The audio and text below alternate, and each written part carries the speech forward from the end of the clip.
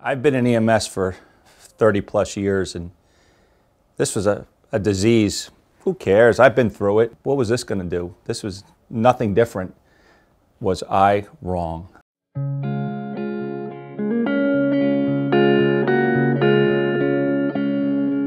People would get sick and they would get better.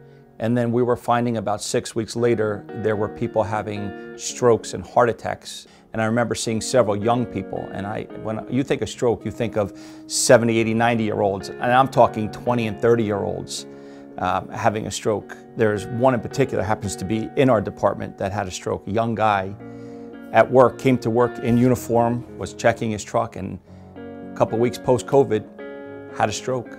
And thank God he was just cleared the other day, 100% deficit-free from having that stroke. I nursed 22 years and kind of went back into the outside of the hospital about 2 years ago, becoming an MICN. We had a patient that he was really, like so anxiety-ridden, and he had himself like written off like he was dead.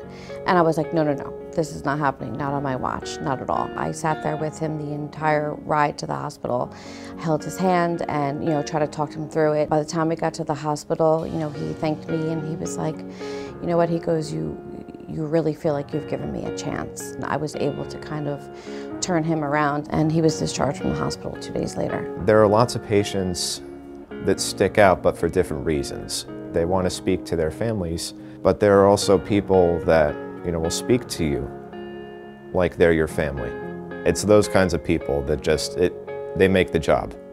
I learned that although I have this hard shell exterior, and then I'm able to face the problems that are out there. I learned that being alone, isolated from your family is the worst thing. The worst thing. I have a son, it's just me and him now, and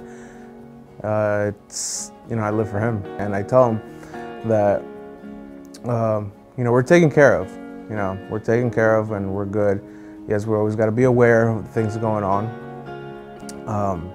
but to always keep faith. I actually moved out of my house for a little while, so I didn't have to keep coming home and exposing my family to what possibly could happen. I thank my family for being patient and being able to put up with.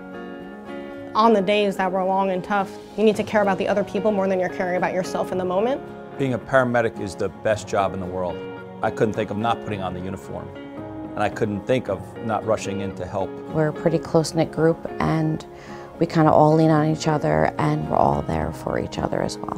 Everyone kept their spirits up, and we just kept chugging, we kept pushing. We're gonna be remembered, Remember when COVID hit, all the EMS, medics, EMTs, all the doctors, nurses, how hard work we did. And, we went through stuff, but we're coming out.